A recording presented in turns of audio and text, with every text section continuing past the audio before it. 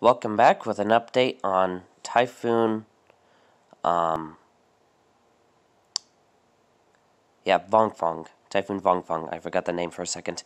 Currently 105 mile per hour winds, is expected to strengthen to 120 and then 130 mile per hour winds as it approaches its peak. May hit Cat 5 strength before making landfall with the Catandunes Islands.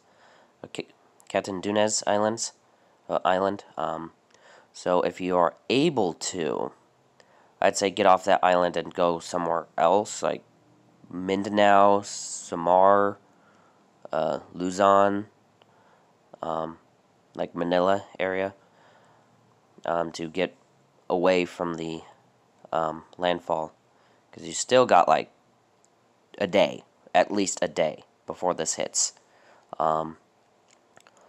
And it will likely, it will weaken after it hits that part, but may strengthen again while it's in that bay.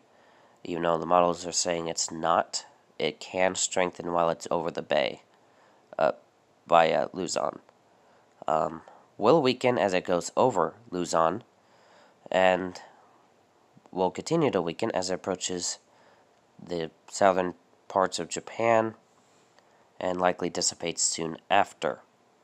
Main threats with this would be wind, storm surge, cannot rule out landslides, other flooding, the torrential downpours and whatnot, and cannot rule out a few waterspouts or tornadoes. Outside of this would be rip currents.